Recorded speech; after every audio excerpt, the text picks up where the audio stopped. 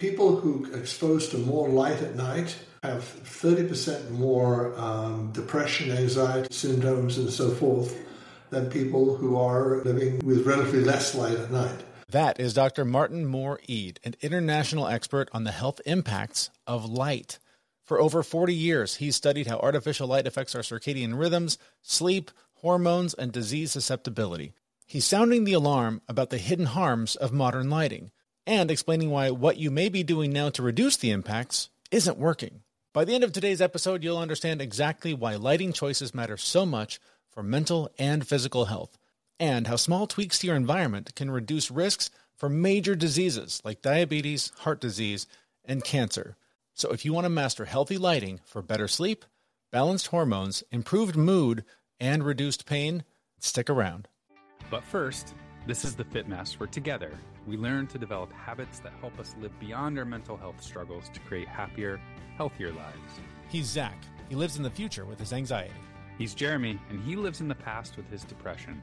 And we get together once a week in the present to share the obstacles we face and how we overcome them.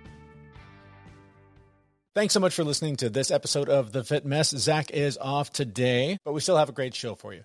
And listen, Zach and I, we both love the basics when it comes to self-care. We try to eat well. We try to move our bodies every day.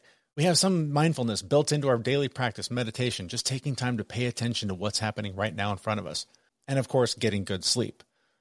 But occasionally something a little less common sparks our curiosity, like our topic for you today. We're talking about how the light in your home and in your office might be one of the biggest barriers to better sleep, improving your mood, and your overall health. And since we're not experts on this topic, we invited one to join us. His name is Dr. Martin Moore-Ede. He's also known as the Light Doctor. He is a leading world expert on circadian clocks and light and how they impact our health.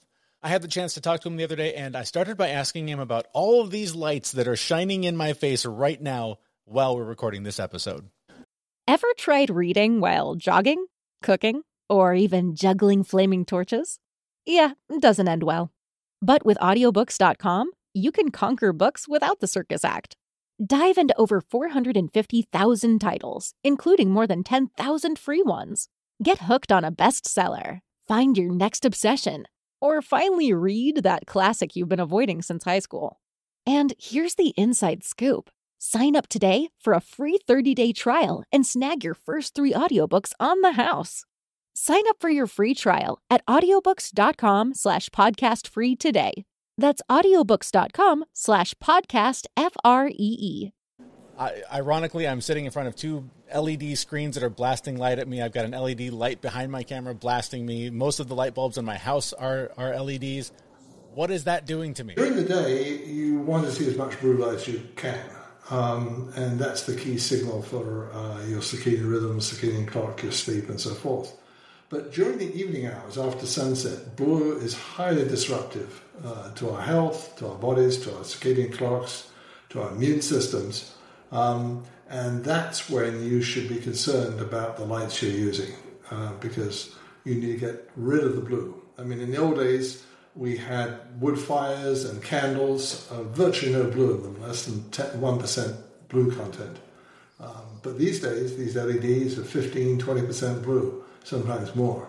And that's what's causing a lot of the problems. And so what are some of those problems? What is it actually doing to us that's harmful? Well, what it's doing is that it's associated with increased risk of breast cancer and prostate cancer. Those are hormone-sensitive cancers. It can double the rate of obesity, diabetes, of high blood pressure, hypertension, heart disease. It can do damage to our immune systems, reduce our resistance to COVID and other viruses. It really is a very disruptive effect because the body's normal repair processes, which go on at night and which suppress cancer cells and so forth, are disrupted. But when they see blue light, because this blue light coming through the eyes is detected by special receptors in the eyes that are basically telling the body whether it's day or night. Now, it's inapparent to us. We can't see it. We're just only really conscious of the visual thing about light. In other words, we use our eyes to see and see the images of the world around us. But in reality, just as important, if not more important, is the health-giving aspects in the light spectrum, and that's really critical. And that's a light spectrum we even can't see. And normally we look at sunlight or electric light or any other light as being whitish, yellowish type of color. In reality, it's made of a full spectrum of everything from violet, blue, green, yellows, orange, reds, all blended together to look white. But those individual colors, each of those individual color wavelengths, have very, very different effects on the human body. So, for example, violet light or light down about 405 and so forth on the spectrum kills viruses and bacteria. Light around 460 removes jaundice, prevents jaundice in newborn babies. Light around 480, that's a sky blue color, is light that synchronizes our circadian clocks and our sleep and wake patterns. Green light, is wavelengths that are actually reducing pain. They can relieve migraines and so forth. Up in the reds part of the spectrum, we have hair growth and cell repair, all sorts of things occurring with those spectrums. So when you walk outside in sunlight, you don't realize you get the full benefit of an entire spectrum that is good for your health. And, one of the takeaway lessons is get out every day, especially in the mornings, because it makes a huge difference to your health and will lengthen your life. And so if I'm understanding what you're saying correctly, it's more than just what we're seeing. We actually absorb this light, the effects of these lights, just through exposure to them. Is that correct? That's right, through our eyes. And those lights, most of the effects are through our eyes, but they are effects that we're not aware of. They're automatic effects of light, and it's related to the colors of the spectrum individually having their effects. And we don't think it when we make an electric light or people give us an electric light bulb, they're only doing it for vision purposes. They're trying to do it as cheaply as possible. They're trying to do it as energy efficient as possible. In other words, the fewer watts of energy or electricity consumed per lumen, which is a measure of light, is how they judge it. And we've gone the efficiency route and ended up with light that really isn't suited for human use. A lot of that light, I think, speaking for myself, speaking for a lot of people I know who are badly addicted to their phones, are scrolling at night in bed, thinking that's going to help them sleep. How damaging is that to sit there staring at that smartphone screen? That's part of the whole thing. It's of course the smartphone screen is relatively close to your eyes. You may sit 20 inches or more away from a computer screen, but iPhone screen, you're probably much closer than that when you're using it, or an iPad, or those sort of things. That is producing light in your eyes. It's also, light from all sources. Now, the other side of the equation is that indoors we have so much less light than is outdoors. So during the daytime, we get between 100 and 1,000 times more light by going outdoors than we do indoors. Now, our eyes adapt to it, so we don't really notice it quite so much once our eyes adapted, how much brighter it is, but it's hugely greater, and especially the health effects, it really, really matters. So just give you a couple of examples. Hospitals built for psychiatric hospitals with one set of windows on one side of the corridor facing east and south. On the other side of the corridor, the windows face north and west. So the ones on the east and south are getting all the morning sun, and which is not coming in on the windows in the north and west. The psychiatric patients being admitted by the same doctors, treated with the same medicines, the same conditions, leave hospital in half the time when they're exposed to morning sunlight. Just one small example.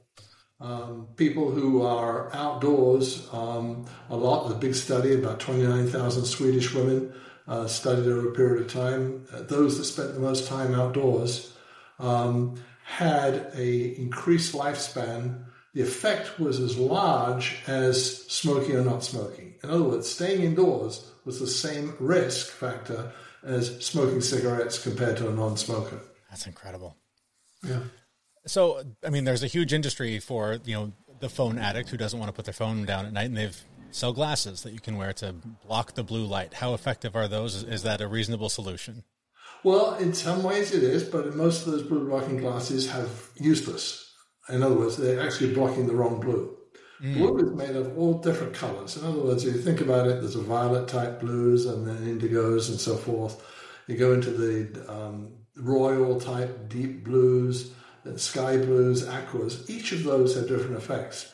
Most of the blue blocking glasses, or many of them, are blocking the light that is down in the violet blue area or in the royal blue area. They're not blocking light which is in the sky blue area, which is the key signal that our eyes need to see.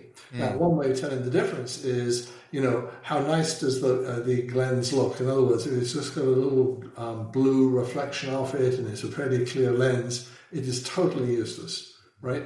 It looks attractive, but it's totally useless. The ones that are much more yellow-orangey are more likely to be effective in taking out the blue that we need to get rid of. But get rid of it, don't wear those glasses during the day. It makes no sense. You need to see blue during the daytime. Sure. It's in the evening hours. But yes, it is a treatment, and in fact it can restore our melatonin levels to normal just by wearing the right blue blocking type of glasses. Interesting. And is there a certain brand you recommend or anything that would be smart to look at? One of the ones I've worked on is one called Blue Safe 24. That is one where they've done proper balancing, because what you want to do is have as an attractive visual perception and color perception as you can while being effective. Yeah. And that's one that I think struck a pretty good balance. So that's one example. Okay. It's available on the web. You mentioned geography earlier. You're in Boston. I'm in the Pacific Northwest in British Columbia. And just possible tangent here, but just talking about sunlight and daylight saving time and the ongoing fight of whether or not to keep it, abolish it, go, pick one side or the other. How much does that mess with us to have to change the clock by an hour every year? Does that affect our exposure to the light in a way that's harmful? It messes with us a lot. I mean, you can see the direct effects. The road traffic in the spring when we shift the clock so we're getting up earlier and getting an extra hour of morning light, traffic accidents go up, heart disease, a number of heart attacks, coronary artery myocardial infarctions go up, those sort of things. But that's a transient effect that's once a year, right? The bigger effects of time zones are the problem of these arbitrary lines we draw north-south across the country, which divide time zones. And what we end up doing is, because time zones are quite wide, it means that there is at least an hour, often up to sometimes more than an hour's difference between when the sun arrives in the morning on the east side of that time zone versus the west side. If you look at people who are now on the time zone just the other side of that line, they're just to the west of the line, they now are their social clocks and their work schedules and their time when school starts is all shifted by an hour.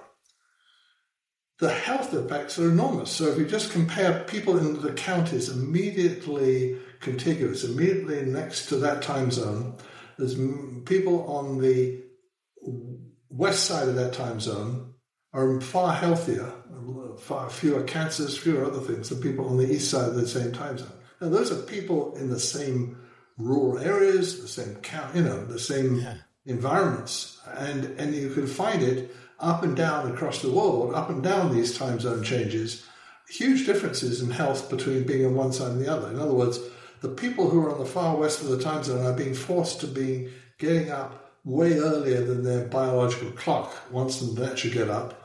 But they're forced to live on Boston time when you live in Detroit. Right. Oh, that's right? Yeah.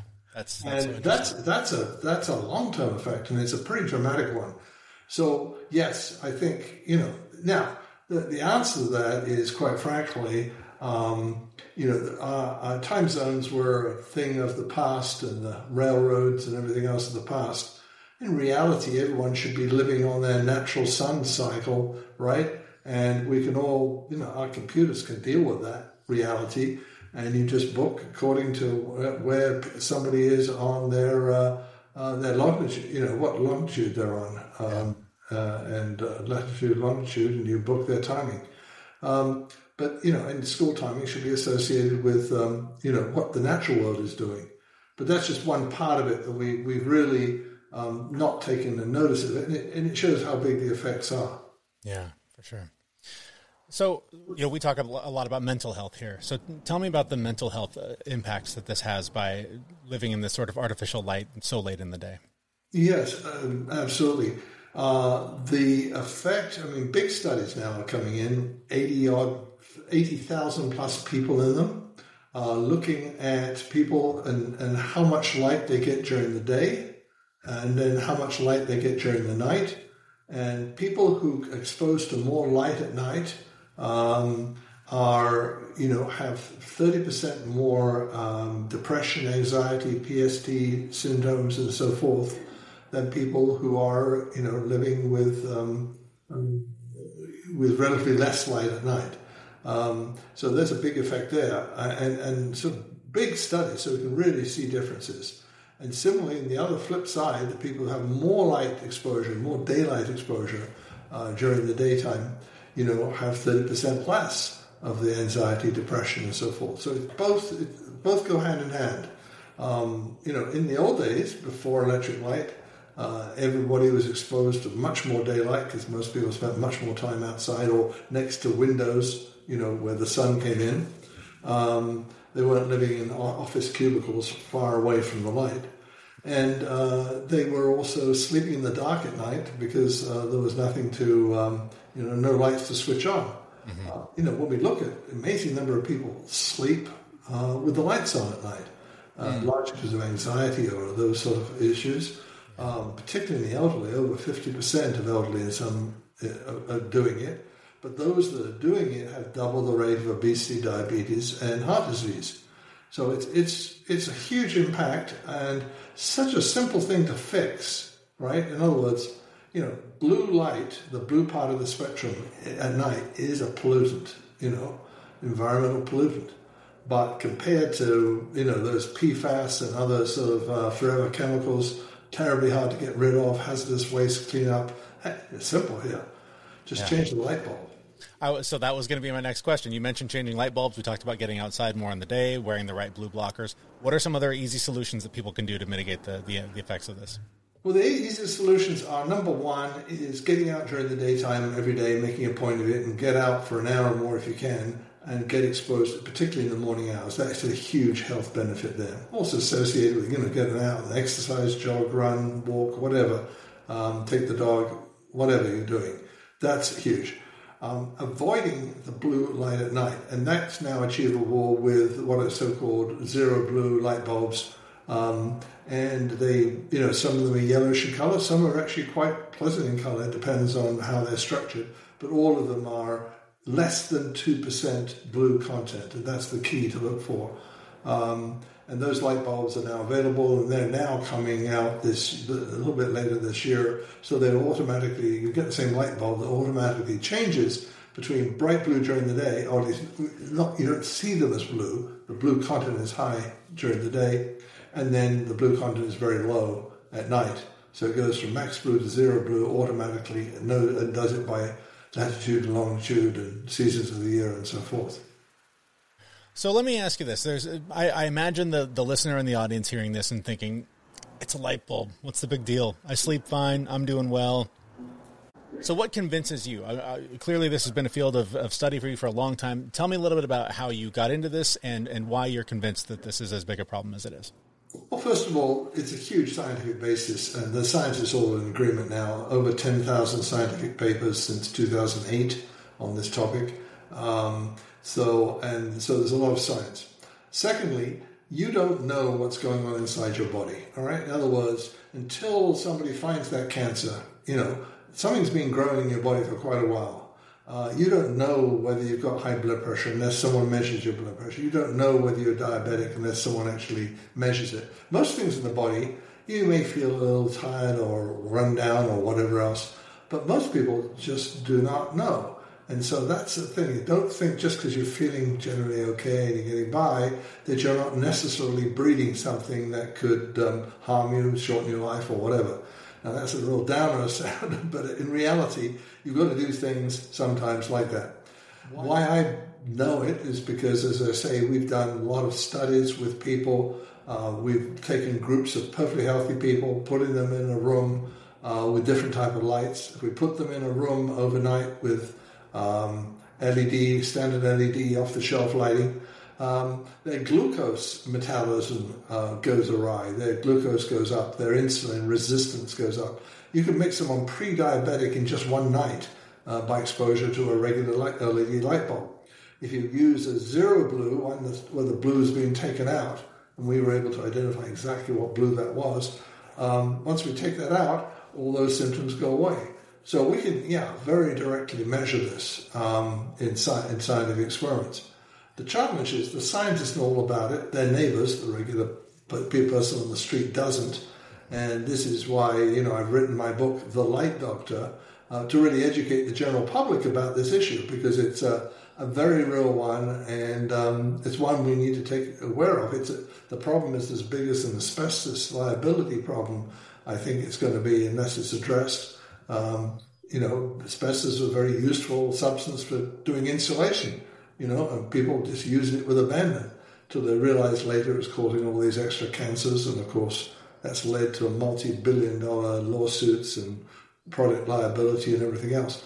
I think the lighting industry is going to have to wake up and make a big switch over to healthy lighting as opposed to light that is just selling brightness cheaply.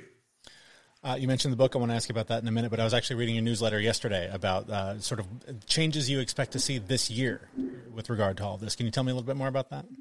Yes, what we're seeing this year is a whole number of other products coming out that are going to help solve this problem.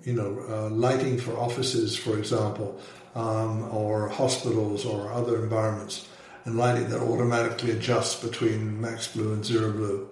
We're going to see light bulbs for the home that are sophisticated and that are going to change. And a number of vendors, a number of companies are coming out with different solutions. You need to be a little careful what you're looking for, because people can claim they've got circadian lighting.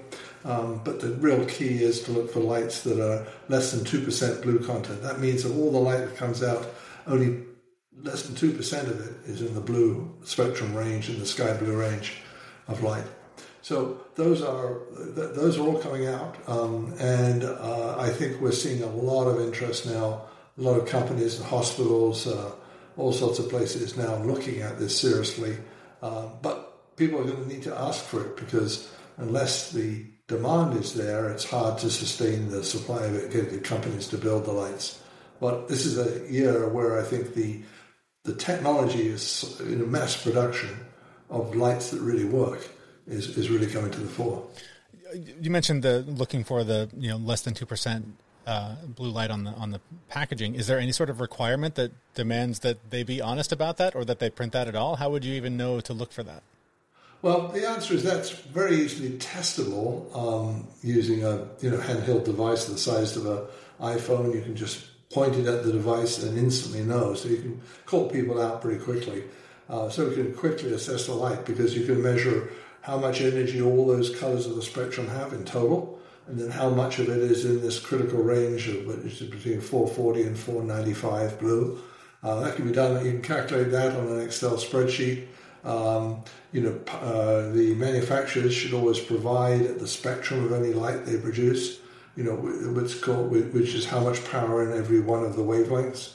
And with that, you can easily check. So hard to, I think people will be cautious about saying they had less than 2% blue. You have to watch the fine print, what they refer to as blue, but basically, I think that's pretty safe. But when they just say these are circadian lights, be a little cautious, because you can vary the blue just by changing the color of the light. You can vary the blue by a bit, but not nearly enough to be effective. Got it. All right, tell us more about the book. Where can we find it, and what are we going to find when we pick it up? Okay, the book, The Light Doctor, is a book I've written for the general public. It's to explain all this in lay terms and make it really intelligent, understandable, how the discoveries were made, how they resulted in creating lights that are effective, and where to find them, and how to actually persuade people to put them in the places where you and your loved ones spend your time. whether it's in a nursing home or a school or workplace. The book is on Substack right now, which is an online site, so easily accessible. That's Substack. You can search for. You can go to my website, thelightdoctor.com, for easy access. And the book will be coming out in print later this year. All right, our thanks to Dr. Martin Moore-Ede, again, the Light Doctor.